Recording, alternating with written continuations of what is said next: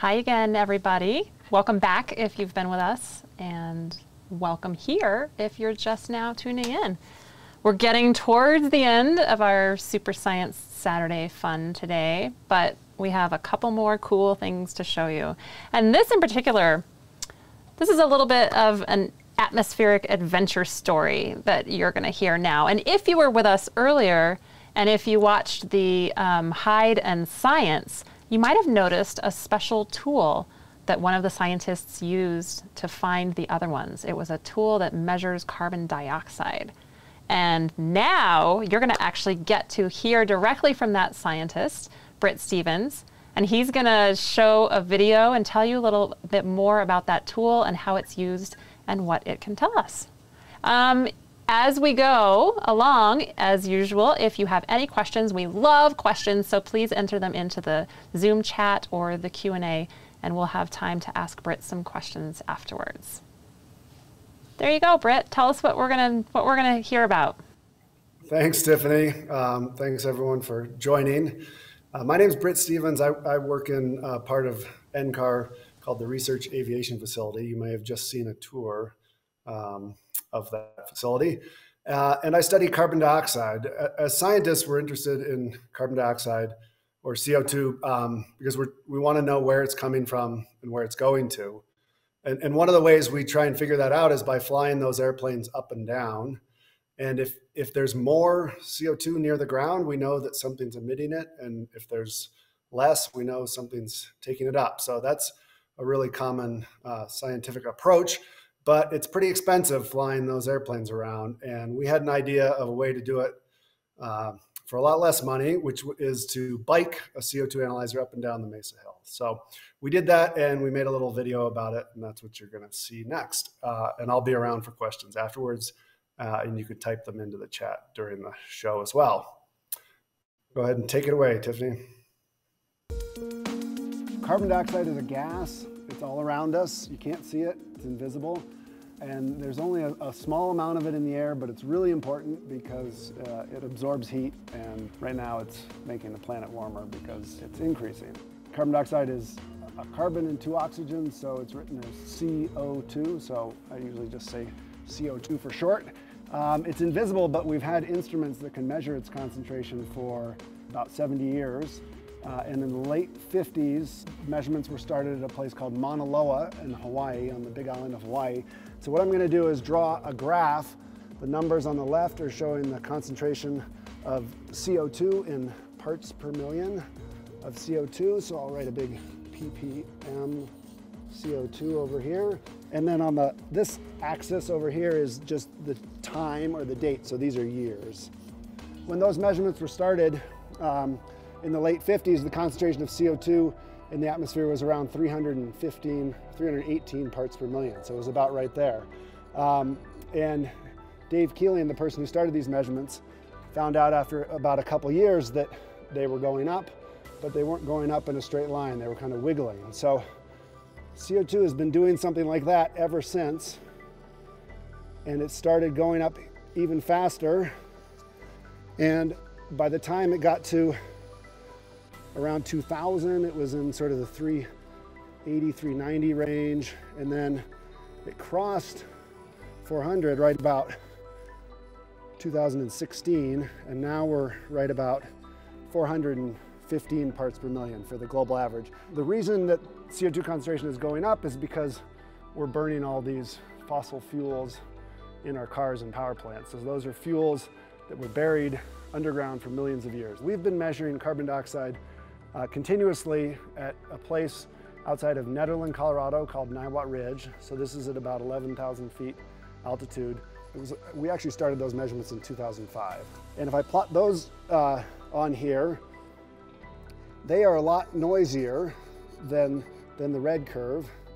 And what they actually do is they go lower during the summer and they go higher during the winter, and lower during the summer and higher during the winter. We became interested to see what it was even closer to home. So we installed an instrument here at the Mesa Lab, and that's been going since 2012.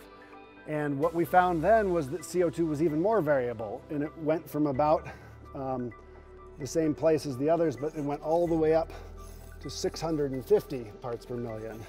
Every few days there's a spike that goes way up, and the reason it's more variable could be because there are people walking around the building, but it could also be because there are more cars, and there's until recently a coal burning power plant here in Boulder, and other sources of CO2 around the Front Range. So one thing we've noticed is that in the middle of the morning, there's often a spike in CO2 here at the Mesa Lab.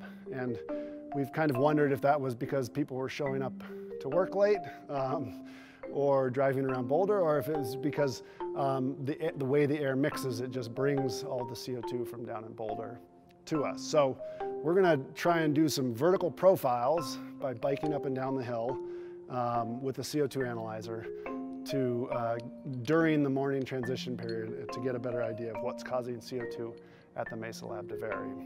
Okay, let's go get Tim to bike this CO2 analyzer up and down the hill a bunch of times. So this is the bike CO2 analyzer. Check that out. Yeah, it's like other instruments that we have at field stations or on airplanes, but it's smaller and battery powered. So it's like a big lunchbox. Yeah, I don't think you want to eat what's in here. And there's a little pump, and I think I can turn it on here. You can hear the pump running. That sucks air in to the instrument from a tube that is out on the front of the bike. And then the actual instrument, I can take the lid off and we can look inside. It's a little bit easier to tell what's going on. If you can see in here, there's two tubes, one going in and one coming out. So that pump's gonna suck the air in from outside and push it through these tubes. And on one end of this gold-colored cylinder, that's the word I'm looking for, is a lamp. So it's a little tiny, almost like a light bulb, that produces infrared radiation. On the other side is a detector that can sense how much is there. So if there's more CO2 in between here, there would be less infrared radiation making it to the other end. So there's a signal, we measure the voltage, and the voltage would go down when the CO2 goes up. Wow, that's pretty vice simple. Versa. So, but we basically just turn this on and turn the pump on, and it'll measure continuously the whole time you're going. We get a number every second. And it also measures pressure at the same time. And that's how we're gonna tell how high you are on the road, because sea level pressure is around 100 kilopascals or 14.7 pounds per square inch. Okay. Up here, it's about 80% of that, because we're Really? at 5,000 feet above sea level, so there's a lot less air above us. And there's actually a lot less air above us here at the NCAR Mesa Lab than there is down at the intersection of Broadway and Table Mesa. Yeah, the skies are pretty blue. Yeah. And there you go. And we're all set. Just like that. There you are. Thank you.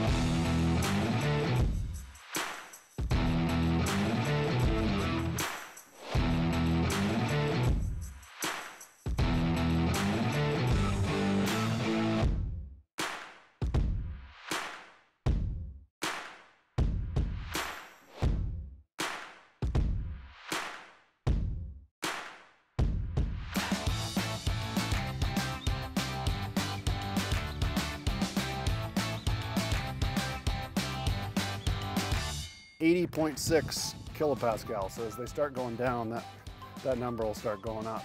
Some point on the way down that hill, CO2 went way up. Maybe we should call Tim and find out where he is. Hello. Hey Tim, Hey. where are you? Entering the school zone just past the church. So you hit about 475 ppm, and it was a pretty sharp transition right about where you are now, it looks like. Oh, really? But did you feel like the air all of a sudden got clearer? It was definitely colder here.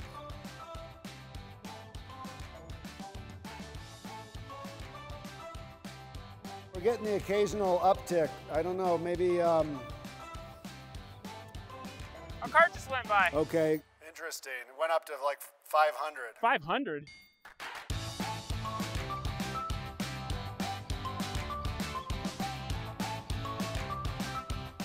And car CO2.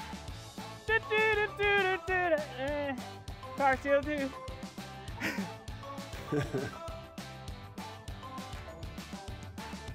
A little bit noisier on the way up because those were the cars that went by, and maybe a little bit of your breath, but you can see the kind of the baseline. I don't know this time if you go down there if it's going to go higher concentration of CO2 because there are more cars, people are commuting to work, or if it's going to go lower because the sun's up and it's heated the ground and caused more mixing to happen. So we don't know. Yeah, let's do it again.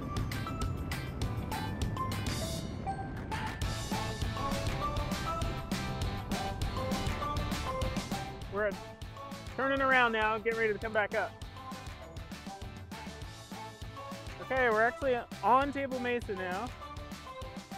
And a couple of cars are going by. Oh, that's not you right there, is it?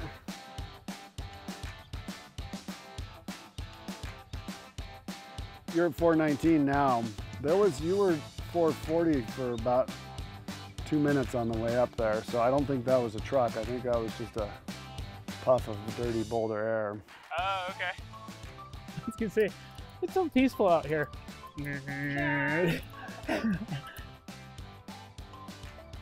Oh, an EV just went by, full electric. That was a gas burning car, and the electric car didn't do anything. But you know, if you ignore the spikes from the cars, the CO2 has been going down slowly as you've been climbing up. Woo!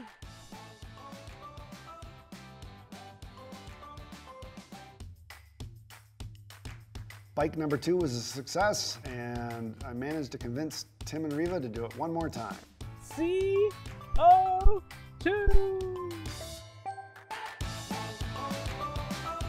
I'm so curious what it's gonna look like this time coming back up.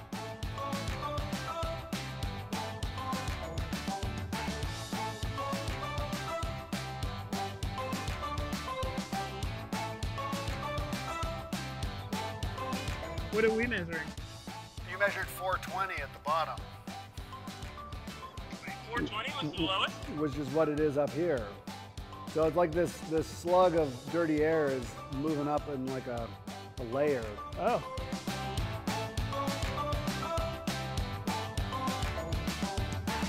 All right, great work everybody. Let's go back inside and see what we've got. Tim and Riva biked up and down the hill 3 times, and now we're gonna check out what we measured. What I'm showing here is a graph of carbon dioxide concentration as a profile, a vertical profile on the hill. Pressure goes up as you go down, and so the y-axis is pressure and it's reversed, so lower values are up and higher values are down. So that makes it align with the real world, so you can kind of think of this graph as representing the NCAR Mesa Lab at the top left, and then the intersection of Broadway and Table Mesa at the bottom right. And then the x-axis is the carbon dioxide concentration. So concentration was almost constant most of the way down the hill, and then all of a sudden, right as they got near the bottom, it went shooting way up. So that's really cool. I think this is a result of all of the pollution that builds up overnight in Boulder. The air is usually pretty calm. All of the burning of gas in cars and burning of natural gas to heat homes produces CO2 that accumulates overnight. So let's see what we got when we compare all the profiles we did. And that's shown on this graph. So again, this is pressure on the y-axis and carbon dioxide on the x-axis, and the Mesa Lab is at the top left, and the Broadway Table Mesa intersection is at the bottom right. This is really cool. So we didn't measure the same thing every time. It changed a lot, but I think it changed in ways that we can understand. So the very first time down and up are the red and the orange line, and they went way up to about 460 parts per million. And on the way back up, the orange line, we saw some, looks like little plumes of high CO2 on the way back up. The very next time that Tim and Riva went down were the green lines here, and carbon dioxide was actually higher kind of on the hill on the way down, but then when they got to the bottom of the hill, the concentration didn't go up as much. I think what that is the air is starting to mix. So it's the sun is coming up and it's heating the surface, and it's making that air warmer, and the warmer air wants to rise, and it's sort of slowly coming up the hill. And then they did it one more time. They were having so much fun, they wanted to go again at around 10:30, and those are the blue lines, and those are crazy. They saw really high CO2 concentrations on the way down the hill. And then when they got to the bottom, the concentration was actually even lower than before. So I think that they just happened to catch this big plume of dirty boulder air that was kind of wafting up the hill in the mid-morning. And that happens to be exactly the same time when we saw some big spikes in the CO2 concentration in our measurements here at the Mesa Lab. And it's the same time when we usually see them. So I think it's pretty clear that the spikes we see up here in the mid-morning are a result of all this air that's accumulated overnight down low, getting sort of sucked up past the Mesa Lab. So now we know why we get these big spikes of CO2 up here at the Mesa Lab in sort of the mid to late morning. And that's great. If we could only convince Tim and Riva to bike up and down the hill 3 or 4 times every day, we could really do a great research project.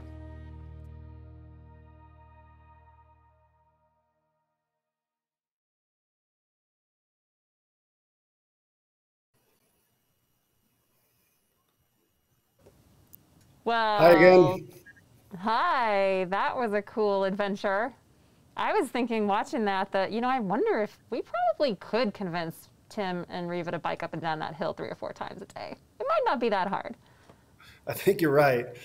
You have to find somebody to do their regular jobs for them. That's true. That would be a pretty cool job. I mean, Britt, your job is pretty cool, from measuring gases like CO2 in airplanes to going out and watching what happens when people are on bikes. Your work is a good adventure, it looks like.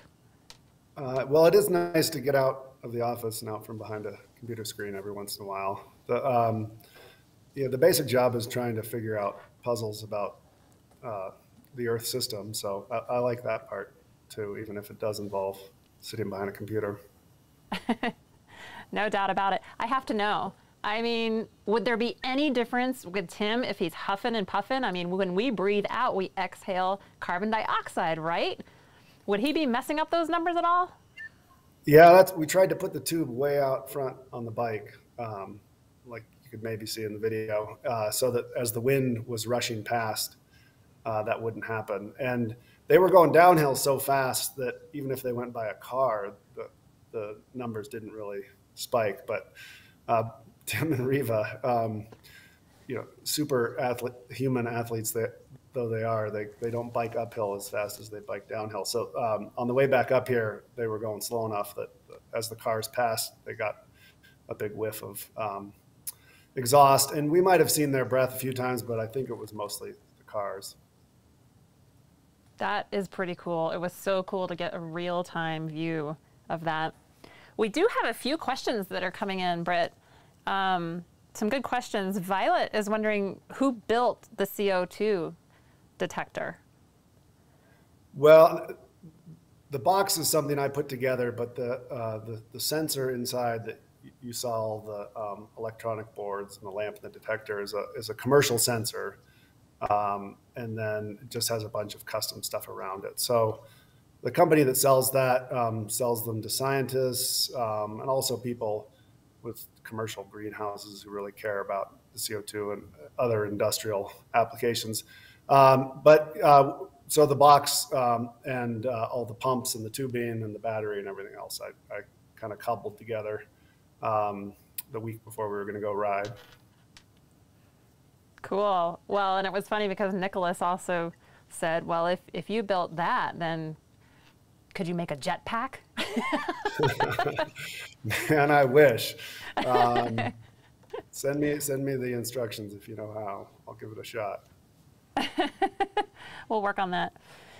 There are a couple other questions in here. Somebody's wondering what happened in the afternoon. All of this was done in the morning, right? Yeah, if you're watching really closely on that last graph, we plotted some purple lines from the afternoon, and that was a test run that I did the day before. And when I got down, I actually started at the bottom and rode up, and then came down afterwards. And down at the intersection of Table Mesa and Broadway, the CO2 concentration was actually lower than it was up here at the Mesa Lab. And I think that's because of all of the trees photosynthesizing and taking up CO2 in the afternoon. Oh, yeah, that would make sense. Here's another one. AJ is wondering, why didn't the electric vehicle show up when the other cars appeared on the graph? That's an interesting piece, huh? Yeah, electric cars are really cool. The only thing they emit is water. Or wait, no, I'm thinking of hydrogen cars. Back up, rewind. Electric cars don't emit anything. The electricity may have come from a coal burning power plant that emitted CO2 far away. But the car as it's driving is not emitting anything, unless the people have their windows down and are breathing hard. So just to clear up my mistake, a hydrogen car, which is something else you can buy and is good for the environment, produces water. But the cars that burn fossil fuels do it by taking the carbon in the fossil fuel and combining it with oxygen to make CO2. And so CO2 comes out the tailpipe. And it's interesting that you mentioned fossil fuels. If anybody was with us for the fact or fib game earlier, we were discussing the meaning of the term fossil fuels. And actually, people couldn't be fueled. I mean, fooled about that. No pun intended. I voted for Jared's answer. But I know. Not entirely untrue. Yeah. Oh, we've got some real science thinkers here this afternoon. We have another question coming in asking, would the number of plants or trees along the way affect the results, or would it be about the same? I think they would. We've done studies in forests in Wisconsin and studied tropical forests and measurements out in the middle of the ocean. And sort of the lusher and greener the trees are, the more rapidly they're taking up CO2. So in the middle of the afternoon over Wisconsin, you tend to see lower CO2 concentrations just because the forest is denser and there's more sort of moisture for those trees. Out here, the trees are spread out further and it doesn't go down quite as much in the afternoon. We did a test we had Tim bike right into the middle of a tree up here. It was kind of windy. We didn't see much, so then we had him bike into the middle of, there's something up here called the ozone garden, which is a bunch of plants that are sensitive to ozone. And we saw CO2 go down by, I think, 10 or 20 parts per million in the middle of the clump of plants. Oh, interesting. That's a cool way to test that. Well, and there's one more question. This is a little bit related to sort of the plants and trees question. Somebody's wondering, we hear a lot about CO2, carbon dioxide these days, and global warming and climate change. And somebody's asking, does the CO2 that we breathe out actually contribute to global warming? That's a great question. Only if you had coal or oil for breakfast. So it depends what you ate. And the things people eat tend to be either plants or animals that ate plants. So the carbon that's in Cheerios that you have for breakfast came from a plant that grew quite recently, probably within the last year. And when it grew, it took CO2 out of the atmosphere. And when you eat the Cheerios and you add oxygen to that CO2 and add oxygen to that carbon and turn it back into CO2 and breathe it out, you're completing a cycle, and it's a cycle that happens really quickly. So within a year, the CO2 goes out of the air into the plant, into you, and back out again. And cycles like that have been going on for thousands of years and are essentially in balance. So the concentration of CO2 never actually changes. It's only when we take something from out of this system that's naturally in balance and add it. So we take fossil fuels that have been buried for millions of years and burn them, we add them, and that has an effect of changing the concentration. So although we can measure CO2 from breath, it's not bad for the environment. And there are actually ways to measure isotopes of CO2 and tell the difference between CO2 that's coming from fossil fuels or from people.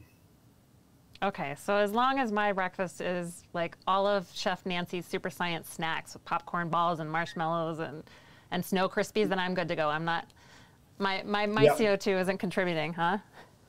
Yep, exactly. Okay, well, I don't see any other questions coming in, and I will say it's just about time to get ready for our grand finale. If anyone has joined us in previous years for Super Science Saturday, you know that the annual ping pong ball launch is always the big event at the end of our day. So, Britt, I know you want to get out there and watch that. So everyone's getting set up, and we'll say goodbye to you, and thanks so much for sharing your experiment and your You're welcome. information. Thanks everyone for joining. That was a lot of fun. Thanks so much, and we will see everyone in a few minutes for the final event of Super Science Saturday.